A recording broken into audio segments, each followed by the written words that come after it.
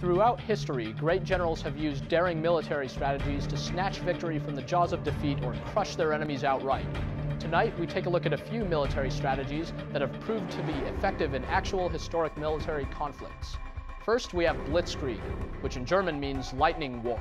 Most remember this strategy being used early in World War II by the Germans. The theory behind Blitzkrieg is to strike fast and strike hard to throw the opponent off balance, break through an enemy's ranks to force him into smaller pockets, then come back to mop him up. In-game, focus a heavy attack at one point of your enemy's defenses. The key here is to use faster units to smash a hole in their defenses, which will cause the defense to splinter. After rushing through the defense line, fan out and attack the smaller groups from the rear, preventing flanking and hitting exposed armor. A counter to a blitzkrieg, or just a general defensive tactic, is the hedgehog defense.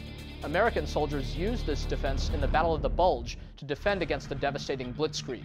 In a hedgehog defense, defenders aren't deployed in a single front line, but in fortified hedgehog strongholds. Offensive units are allowed through initial defenses only to be surrounded by these well-defended pockets. In-game, build a lighter front line of defenses, whether with base defenses or units. Keep these pods repaired and defended, but allow possible attack routes through these defenses.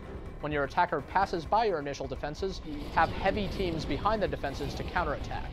You'll now be surrounding the enemy's units. GDI's dig-in ability and the Nod Reckoner are great for setting up these types of choke points. The last tactic we have is more of a general military philosophy used throughout history, known as the hammer and anvil. Think of this in terms of the common phrase, between a rock and a hard place. The hammer is your attacking force, and the anvil is a natural barrier or heavily defended position.